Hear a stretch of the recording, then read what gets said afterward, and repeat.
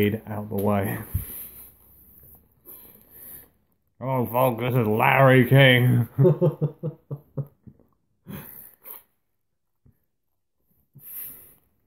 Got money in the bank now. No, I'm just joking. It's not Larry King. I'm pretty sure he's dead. Maybe. We'll investigate that. But no, it's Money in the Bank. Yeah. You remember all those years ago, 2011, when Money in the Bank was like an amazing pay-per-view? Yeah.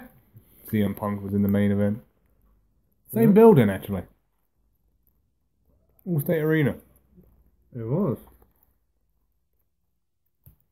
This was not that show. Right, we're going to quickly touch on the pre-show, which neither of us watched. Actually, it was goddamn awful. Because who watches pre-shows? One match, tag team titles, Bludgeon Brothers, or the Boring Brothers, as you might call them, versus a couple of good brothers. You know, there's some people, the good brothers, are getting buried. Yep. We called it completely. Bludgeon's won in pretty much a squad. Yep. 7 minutes. Not good. Barely anything, and they wonder why people complain about the tag division. Yeah. But whatever, on to the main show. We opened up with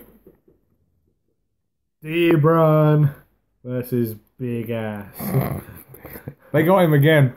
I did. I was going to screenshot that.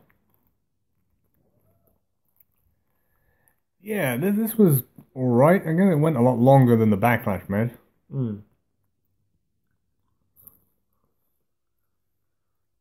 Big Ass. What more do I need to say? It's like, at no point in this match did I think that Cass was winning. No. That's the only thing I can say about it. No. They did the story of Brian working on the legs, Yep. which was pretty good. Yeah. Because then when he finally got him in the submission... They kept on knowing as well, man. That surgically repaired knee. Yeah.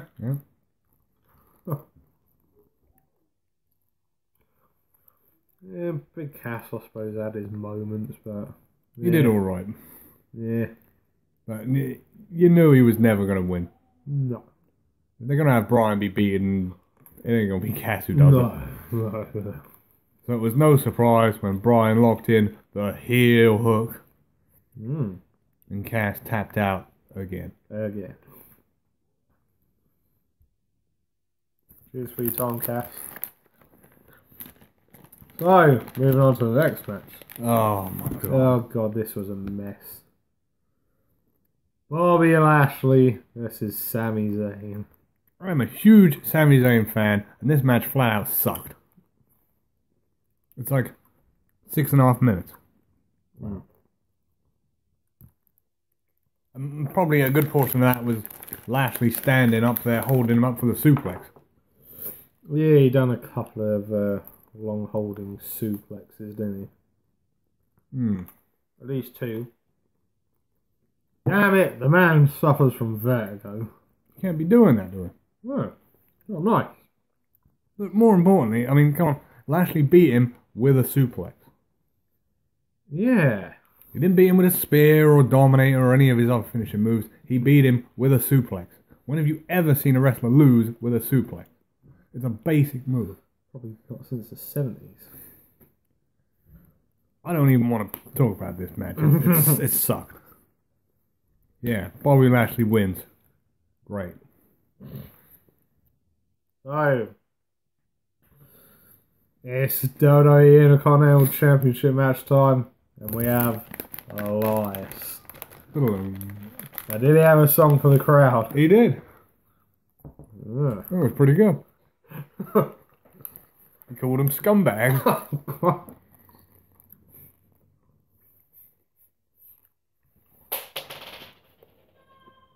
This guy is so over, it's not even funny.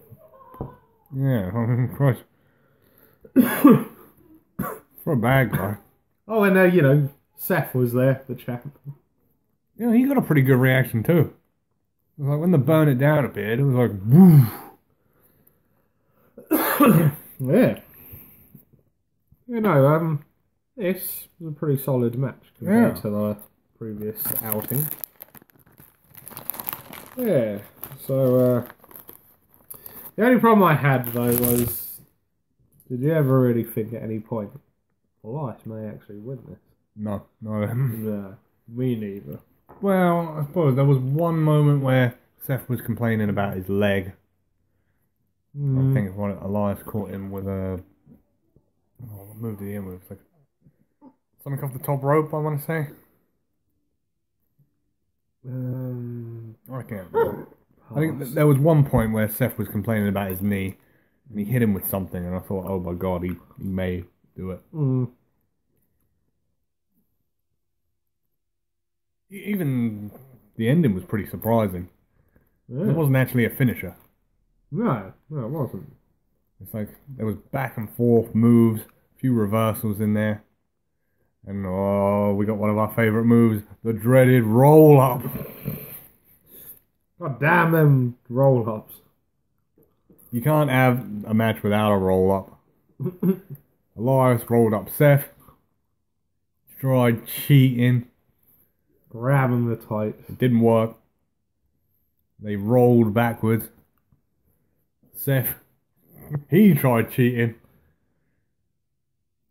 And he got him. Yeah, he did. So, still Intercontinental Champion, Seth Rollins. I like the fact that he technically cheated and the commentary team were going, oh, what a fighting champion. He'll do anything to defend that title. And it's like, if this was a bad guy, you'd be screaming going, oh, what a despicable human being. Can't believe he's done this. I know. But as it's Seth, we'll let him off. Yes. Right. It is now the Money in the Bank. And it's the women's Money in the Bank ladder match. There was Becky Lynch, the Queen, Charlotte Flair, Lana, Naomi, Natalya, Ember Moon, Alexa Bliss, and The Boss. Sasha Banks. And top talent in this one. Yeah.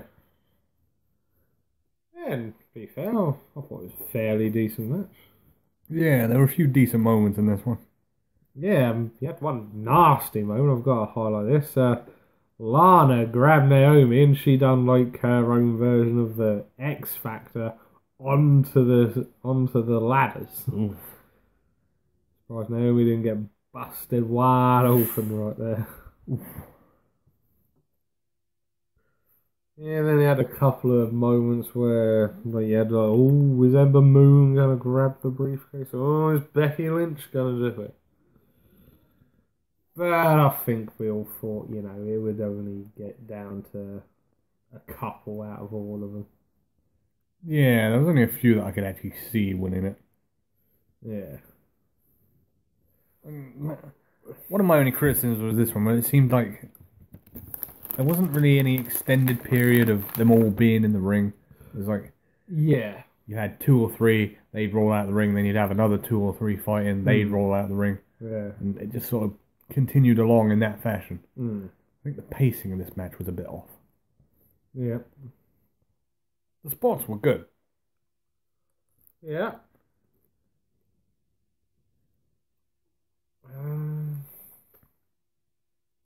But no. I'll tell you what, one of my main criticisms with this is, don't get me wrong, I'm fine with the finish and everything else and that, but I just wish they'd liven it up a little bit and not keep it between, like, the select couple that are only ever genuinely going to get the win. Yeah, I mean, when she got the briefcase, I was like, that's great and all, but she had the title, what, like a month ago? A month and a half ago? Yeah. You know, why not give it to someone like Becky Lynch, maybe, or even Ember Moon, propel her career a little bit. I mean, I can understand Charlotte not winning it. She doesn't need another title reign. No, she bloody does not. Not yet. It's bad enough that her next title win ties Trish for the all-time record. Jesus Christ. No, in the end, Alexa Bliss ended up picking up the victory in this one. Yeah. You know, it's fine, but I just wish they'd liven it up a little bit. Like you said, Alexa had the title a month and a half ago. Yeah. I mean, she was in a headline match at WrestleMania. Yeah. It's like a lot of people don't even get on WrestleMania. No.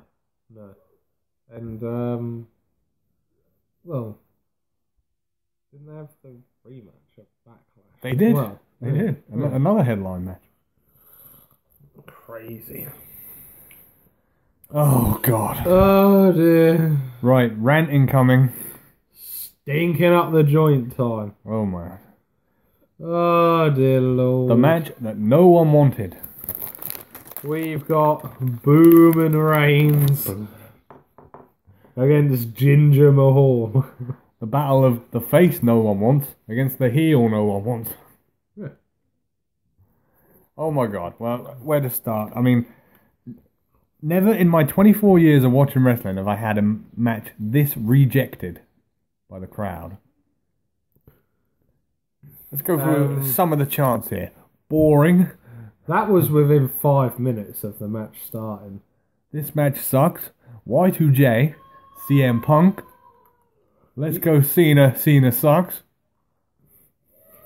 You're always going to get the Punk chant because of where they are, but... End this match.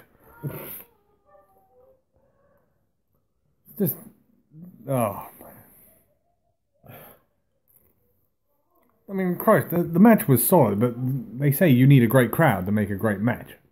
It's not like it was a bad match or anything, other than Jinder screwing up his usual moves that he always screws up. Yeah. I mean, I did actually quite like it when, what's his name, the goon in the wheelchair got up. Sunil Singh. And then Roman hit him and he ended up flipping over the wheelchair. And rather eloquently, flipping the wheelchair shut perfectly as well. Yeah. No, your classic Roman Reigns finish though. We've seen it for the last 15 years with Cena, so yeah, screw it. We could deal with another 5 to 10 years of the same bullshit with Roman. I'm just shocked this went over 15 minutes. Roman got beat down, but then he made his grand comeback and then he finished off with a spear. Yeah. Nobody cares. No one didn't. Moving on. Oh, God. It just gets better. Rant number 2.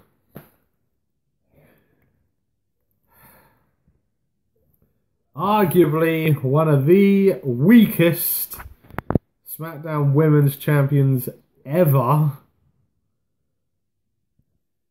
The clueless moron of Staten Island. Carmella ain't money. Oh, no, she's versus Asuka. Yeah, let's just build this up for you, ladies and gentlemen. Asuka's been on this massive undefeated streak. I say undefeated streak, winning streak. She won like, 200 matches or something like that? Something crazy like that, yeah. And her one loss, which I understood, because it was against Charlotte, who at the time... And it was at Mania. It was believable. It was like, okay, yeah, you could make a case for her losing it to the... And now, Carmella? Really? Yeah. Carmella went about 7 months without doing anything. Between her winning Money in the Bank last year and then cashing it in. Here's a question for everyone. Apart from her fluking winning the women's title, what has Carmella done ever? To be continued. Yeah. It's like, every time she got offense in, it was unbelievable for me. It's like when she had her in the sit-down sleeper hold. Yeah. I was like, you kidding me? Asuka should be able to break out of this no sweat. Yeah. None of her offense is believable. No. Not to mention at times her kicking ability is weak. And considering her finisher is a super kick, that's pretty bad. Yeah. It's like this match should have been 3 minutes of Asuka just killing her. Yeah. Should have just been killed her. Killed her, done. But no, we get 8 minutes of dragged out, boring action. And then after a while, you sort of got the picture of this match. Then you're just like, right, okay, come on. Where's the BS gonna come from? Where's the shenanigans? Oh, and boy, did we get it. We had Asuka come out to the ring. Yeah. Someone dressed in Asuka's clothing, anyway. Yeah, you just like, okay, yeah, fair enough. She may be a bit like, you know, what the hell's going on here? But she was like completely mesmerised, bemused by all of this. And then we got the dreaded moment. Super kick, a half-ass super kick at that. And the atrocity continues.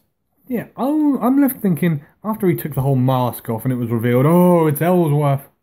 Again. Why didn't she just kick him off the apron? Yeah. She wouldn't have got DQ'd for that. Mm-hmm.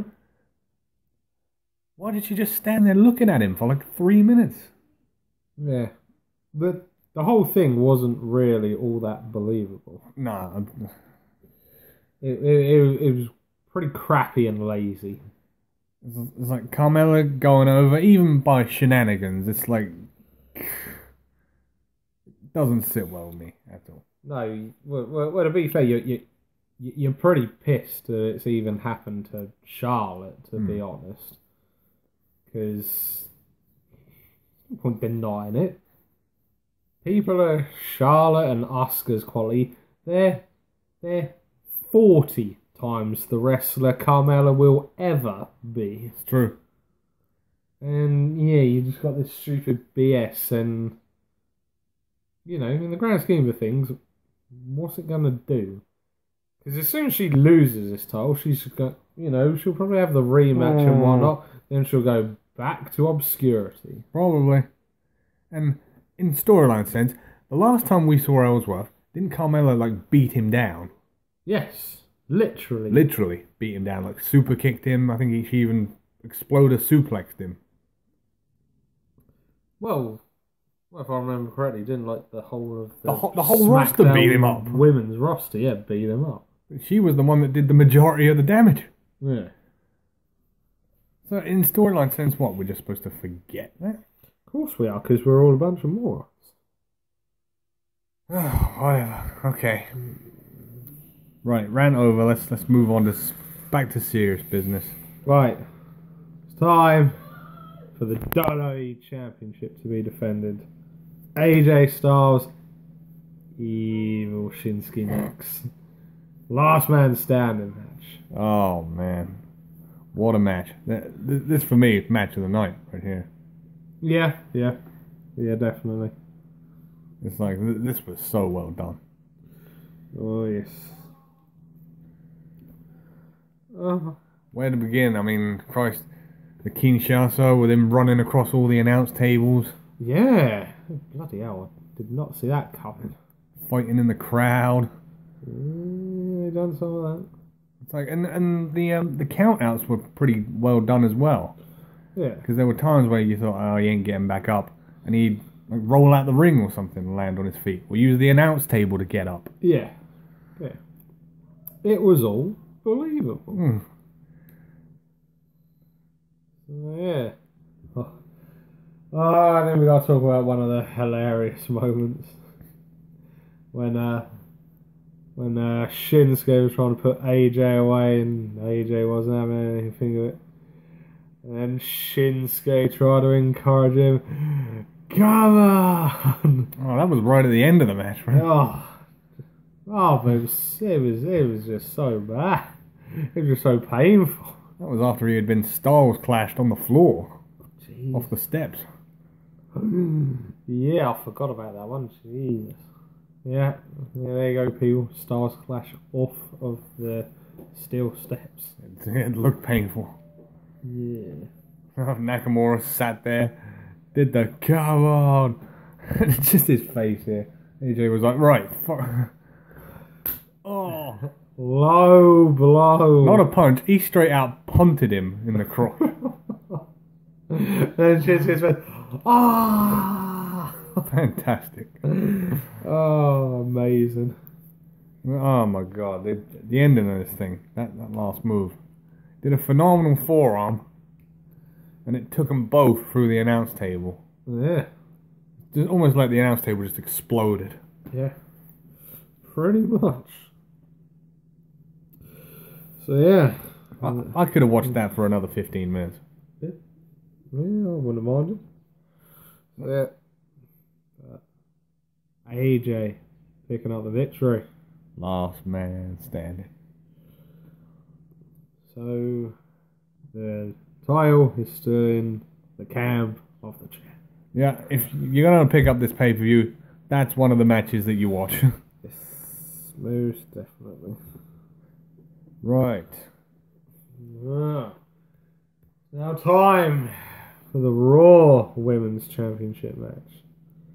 Nia Jax versus Ronda Rousey. Yeah, this one had a bit of intrigue to it. Yeah. It was like, how's Ronda going to do in her first ever singles match? Yeah. And to be perfectly honest, I think she's done quite well. Yeah, I mean, she took one hell of a beating in this match.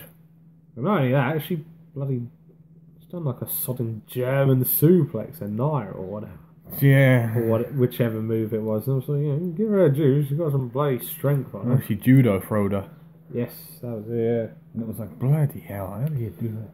Yeah, and then the thing throughout the match was, once she gets that arm bar in, that's it. That could be it. Could be game over. And she did end up getting it in. She did. You were like, is Nia gonna tap again? Yeah. She tried breaking it. She tried flipping out. Ronda wasn't having any of it. And just when you thought that was gonna be the end of the match, you got the swerve, the Vince Russo swerve. Oh, damn you, Russo! He's like, oh, brah, hold on a minute, brah. We can't have that, brah. Alexa Bliss got herself involved in the match. The briefcase. Yeah, she hit Ronda with it, and that called for the DQ. Yeah. Ronda Rousey winning via disqualification. So she took Ronda out, threw her into the ring post. Yeah, bloody launched her. Looked like it hurt a bit. Threw her over the announce table. Like, took her out of the equation. Yeah, and then Alexa started putting a beat down on Nia. Started hitting her with the briefcase. And then she sort of launched in the way of the ref, and the ref was like, all right, okay, you're cashing in. Then Alexa was like, whoa, hang on, whoa. But then in the end, she did cash it in. She did. And then Alexa did devastating DDT. Yep. And then she did a move we haven't seen in quite a while. She then got onto the top rope and she hit Twisted Bliss. Oh, man. And Alexa is the new Raw Women's Champion. I can't remember if they said 5 times? I think it might. 4 time, actually, I think, yeah. 4-time Women's Champion, Alexa Bliss. So, yeah, crazy ending to that one. Yeah, that's not going to go down well. But one match to go. And it's time to return to the Money in the Bank. Men's Money in the Bank. Yeah. I do have to say, I was a little bit disappointed at the start of the match.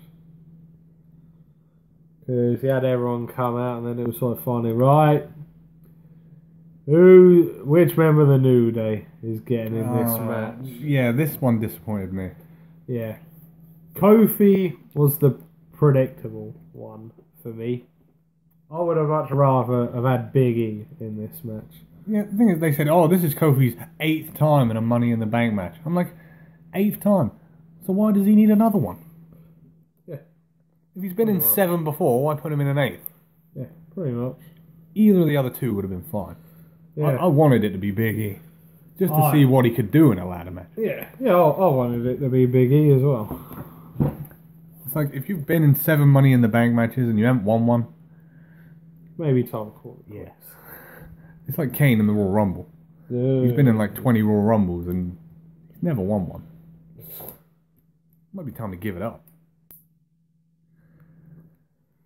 Yeah, this match was good. I mean, he had it teased throughout the night. Kevin Owens was trying to recruit everyone to team up on Braun. They did. And, yeah, they did at the start of the match. He got buried underneath about 20 ladders.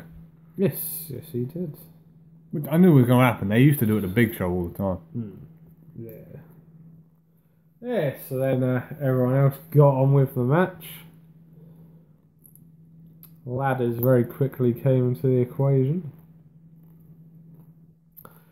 But the problem I had was you were just waiting for that moment for Braun to come back to life. Yeah, you knew he was gonna. You knew eventually all those ladders would just fly everywhere and he'd stand up. And lo and behold, that's exactly what happened. The ladders literally went flying everywhere and Braun just stood up. And everybody's in trouble. Oh yeah, there's crazy stuff in this one. It's like one of the moves I like when Finn Balor did the coup de grace from outside of the ring, inside the ring, off of a ladder. Yeah, it was... I think it was on Bobby Roode. Yes it was. And he did actually properly connect with him that time. Yeah, it looked like it hurt. Yeah, nah. I'm trying to think, did Kofi have a random moment? He normally bloody does. To be honest, I wasn't really paying a lot of attention to Kofi. No. Like, I like him and everything, but I was still pissed off that he was in another match. Should have been Big E.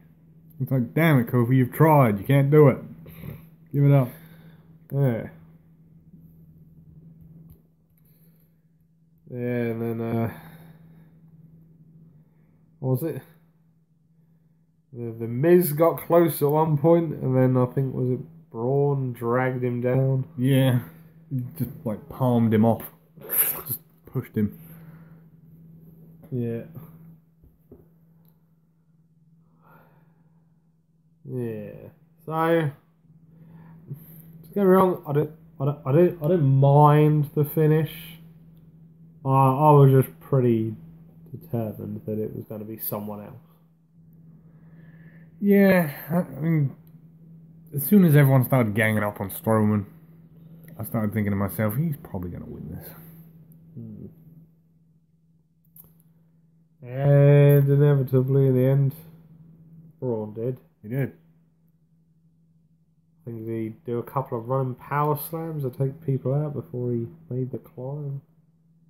No, I think he did. Yeah. I think Miz was up there and he was the last one. He got pushed off. Yeah. Before he grabbed the briefcase. Yeah. So, there you go. Watch out, Brock Lesnar. Braun has the briefcase. Yeah, but I made a point of that. Lesnar is never around enough to be cashed in on. So, that probably means it's probably going to be a SummerSlam. It's like, I think they should do some storyline where Braun actually goes to his house. You could have him breaking down the fence and whatnot. Lesnar! You could have like just a full siege storyline with Lesnar like barricaded in his house. He's like, right, you ain't coming to Raw, I'm gonna come to you. That would be cool to see. I gotta be honest. Even just for Paul Heyman's reactions, you could have him sitting in the house going, oh my god! It would work. I'm not even a writer and I can write this stuff better than these clueless idiots. Yeah. The brawn is money in the bank. Oh. Yes. Yes. Overall, not a bad pay-per-view. Overall, there were a few misses, but I think overall it was a lot more successful than what we thought it was going to be. No, the way I can sum it up, the good was very good, but the bad was very bad. Yeah, that's about right. If I'm being honest, it's not a pay-per-view I would sit through and watch again. I'd probably do one of the Money in the Banks and AJ and Evil Shinsuke next, and that'd probably be it. But, whatever. There's many more pay-per-views. They'll get it right eventually. But I would not go out of your way to watch Jinder and Roman. Even just for the crowd reactions. Just skip it. No. Don't do it to yourself. Okay, that's going to wrap it up for this one.